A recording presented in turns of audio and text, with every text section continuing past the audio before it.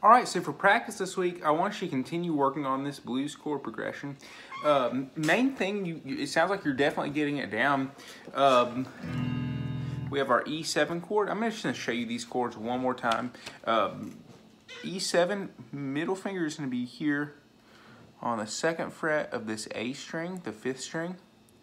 Index finger is on the 1st fret of this 3rd string right here. The way this is going to sound, let's see. The way it's going to sound is 1, 2, 3, 4.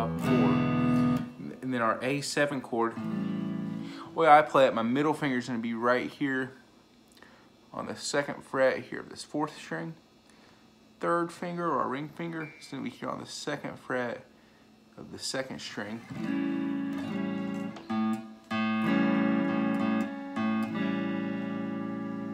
And the last one, this D7 chord, I'm sorry, we start on A7, then we go to E7. The last one, D7, it's going to be our ring finger. It's going to be on this very top string, the E string, or the 1st string, 2nd fret.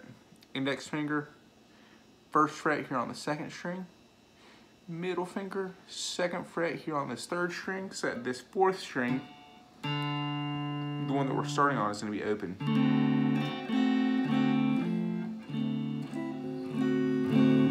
So we get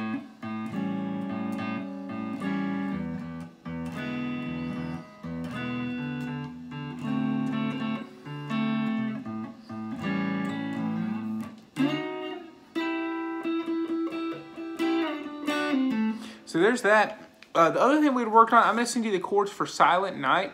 It's a great song. All it is just 3 chords. I'm just going to go through it real quickly with you now, and then you can follow along with the chord sheet that I'll send you.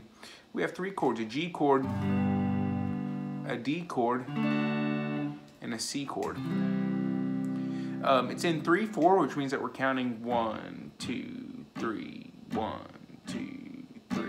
All right. So I'm going to start here on G. For each chord, I'm gonna play the lowest note, which in this case is gonna be this, or the lowest string for the chord, which in this case is gonna be the E string, the 6th string. I'm gonna do this: 1, 2, 3, 1, 2, 3, 1, 2, 3, 1, 2, 3. And then I'm gonna go to D. I'm gonna play the 4th string. 3, 1. Back to G. 1, 2, 3, 1, 2, 3. So that first part is this: G, 1, G, G, G, D, D, G, G, C, C,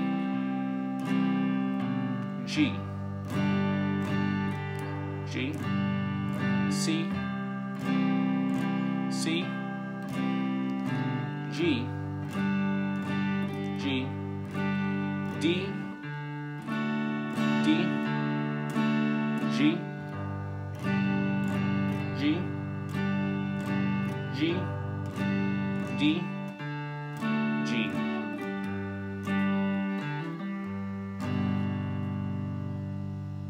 So that's just to get you started with this one. I'm going to send you the chords that you can practice as well. Let me know if you have any questions with this, and I'll see you next time.